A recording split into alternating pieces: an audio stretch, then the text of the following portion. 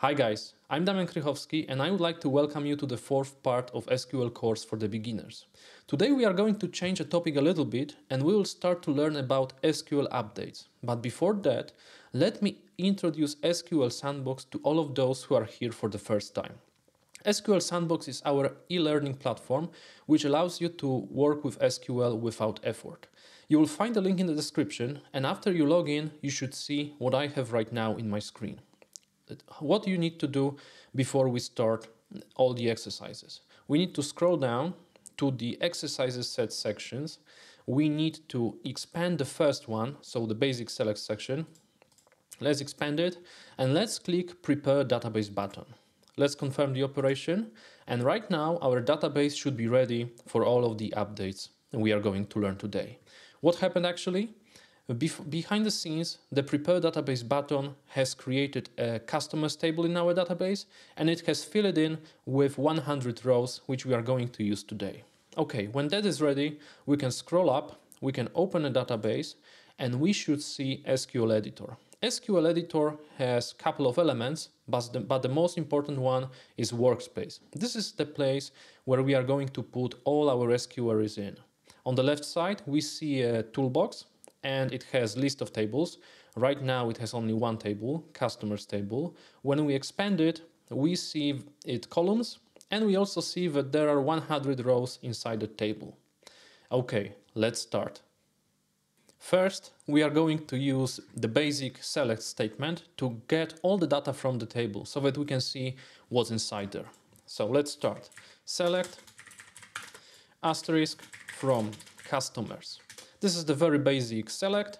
We now highlight it and let's execute it. And we should see a table with 100 rows inside. I will increase the items per page number to 50, so we see more of them at once. And we see that there are customers, and each customer has its first name, last name, email, country, date joined, total orders, and also customer ID, which is a primary key of the table, and it basically allows us to identify uniquely each row. We are going to use it in the update statements. Okay, so what updates are really for? Updates allows us to modify the values inside the columns for the selected rows. So maybe let's start with the very basic one. Let's try to update first name of John. How to do it? We need to move to the new line in the editor. And remember, when you're working with the updates, you need to be extremely careful because it's very easy to update things you wouldn't like to update. For example, you can update all of the rows in the table and destroy all the data you have. And that's basically not a very good idea. But let's say that happened to you, and how can you actually start again and work from scratch in our course? It's very easy. The only thing you need to do is to go back to the exercises.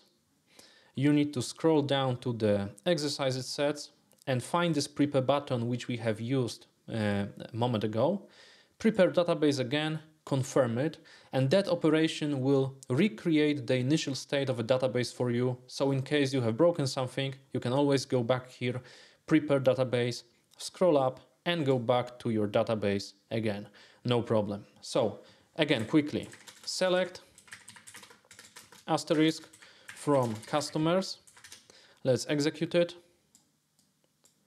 And let's move on to the updates. Okay, so new line, and we start with update. And now we type in the name of a table we want to change. So this is customers.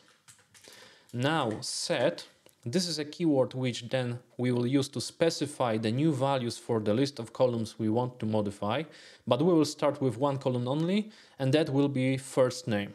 So we type in the name of the column, first name, equal.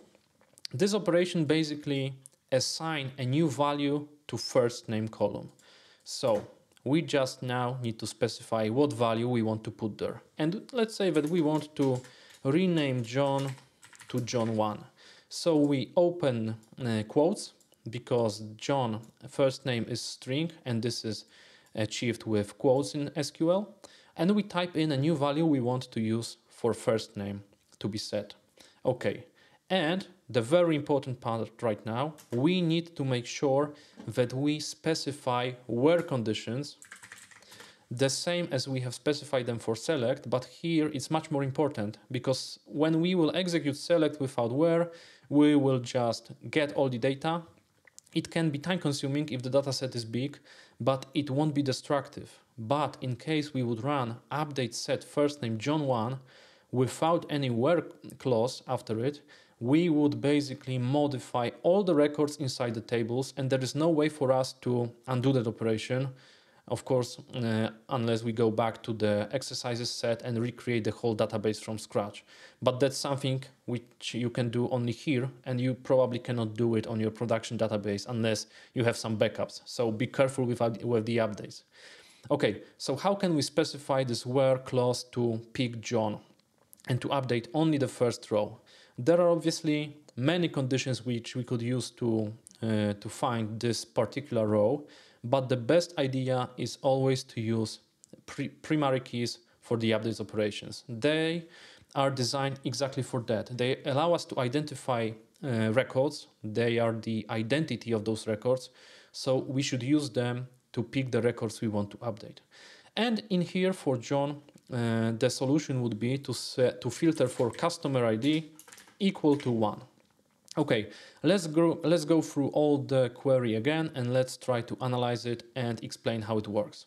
So, update customers, it means that we want to update data inside customer tables, set first name to John1, it will change the column first name and set a new value which is equal to John1 for those rows which customer ID is equal to 1. And there is only one row like that, this is this one. So we should see after running this query that the first row first name has been changed to John1. Okay, let's try to do it. Let's highlight the query. Let's execute it. We see that we got a message that SQL query executed successfully. We don't see any table right now because update operation does not return any values. To get the values and to actually check if the query has run successfully, we can simply run our select statement again. So let's highlight it. Let's execute selection, and we see that query actually worked. We have first name of the first row changed to John1, so everything looks good so far. What else can we do? We obviously can modify more than one column and more than one row at the same time. So maybe let's try something more complicated right now. Okay, so what's the goal? We would like to modify first name and last name, and maybe let's append this number 1 to the end of those values for the next 3 rows in our table. How to achieve that? Okay, let's move to our workspace. Let's go to the new line, and right now we will format our SQL a little bit nicely. So we are going to use some new lines in here. Let's start with update. Update customers. So we want to update customers table. Now new line. Set first name. Okay, and what can we use in here? Because for John1 it was easy. We have just specified the new value and it was set. If we want to update more than one record, the situation is a little bit more difficult. We cannot say that first name should be Jane1 because if we will run this query for 3 records, it will affect Ahmed and Lucas and it will change it to Jane1 as well. So this is not a good idea. But we can achieve the desired result a little bit differently because in the update statement, we can get the current values of the columns. It's very easy. The current value is actually hidden behind the name of the column. So it may look a little bit strange that we are going to use equal for the first name on the left side and first name on the right side. But this equal, as I said, in that context of setting a column in the update statement, it's not for comparing value, but it's rather for assigning a new value. So it means assign to the column first name, original value of the first name, and now we are going to use the concatenation operator, which is those 2 vertical lines, and a new string we want to append to the current value of the first name. So space and 1. And how it works? Let's go through it again. So equal is assignment, and we want update customers table and set first name to be equal, to be assigned a first name, original value of a first name with appended 1 at the end. Okay, so that's for the first name, and let's do the same for the last name. So last name should be assigned a new value which consists of original value of last name plus space 1.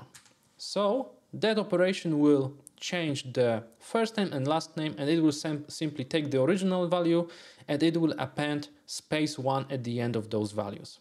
And now the most important part, because we don't want to modify all the records in the database, so we want to use this where query. So where, and we need to specify those 3 rows. And again, there are multiple ways to achieve it, but the cleanest one, in my opinion, is to use in operator, which will go like that. Customer ID, in, and now we open brackets and we specify a list of IDs we want to be, records we want to be modified. So it will be 2, 3, 4. So to go through the query again, update customers table, set the first name to be equal first name plus 1, last name to be equal last name plus 1 for customers which IDs are 2 or 3 or 4. Okay, let's try to run it and let's see if that worked. So let's highlight it. Let's execute the selection. Okay, SQL query executed successfully. And to confirm it, as always, we are going to execute select again. So we highlight select, we execute it, and we see that update actually worked. So very good. Jane 1, Smith 1, Ahmed 1, Khan 1, Lucas 1, Brown 1. So it's good. But what would happen if we would run this update again? So I think that it should be clear right now that we will see 2 1s in those values, because right now the original first name already have a 1 inside, so we would have Jane 1 plus 1 at the end. And let's maybe confirm the theory. Let's highlight it again, execute again, select customers again, and we see that those ones are now duplicated, because update statement basically updates and then the new value is used for the next update, so those operations combine with each other. That's something which you should remember, because selects do not work this way. Selects don't modify anything, so you can execute select over and over again and results will always be the same. But updates, each time they can set the values to different values. Yeah. Okay. So what else can we do? We can obviously modify all the rows in the table. This is very risky operation, so maybe do not try it on any production databases, but in here you can play as much as you like. So let's try to modify all the rows with one query. So let's say that our goal right now is to modify the email value for each customer to be parsed in some new format. So maybe we would like to have emails which is built in a way that we have first name plus dot plus last name and then a new company domain. So let's try to build something like that. We start as usual, so update customers and now set email, because email is the column we want to modify. Now assign operator, and let's try to build this new email. So first name, concatenation and dot, concatenation and last name. So take first name plus dot plus last name and maybe plus .com, company.com, and let's try to run it. And as we right now don't want to modify some specific rows, but every single row in our table, we don't need this where condition. We can just highlight that, execute it, and select again from the customers table.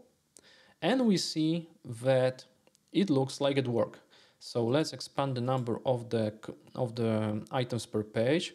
And we see that probably the fact that we have changed the first name and last name for those fourth records to include spaces inside, it would require some intervention here because these emails doesn't look right. However, they are in the format we desired, so that's good.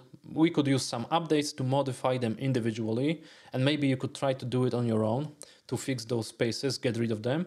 But we see that for all of the other rows, the emails are looking quite nicely. So we have name, we have last name, company.com for every single row in our table. We can scroll down to confirm that, and we can move to the next page, and we see that operation has been applied correctly everywhere. And that's basically all for today. As always, I strongly encourage you to practice because the more practice you have, the better you are going to be with SQL. If you do not have any ideas what exercises could you do, what could you update, you can always go to our smart assistant and ask him to prepare 10 or 5 different exercises to use update queries. I strongly recommend that. And as always, see you next time and have a nice day. Bye bye.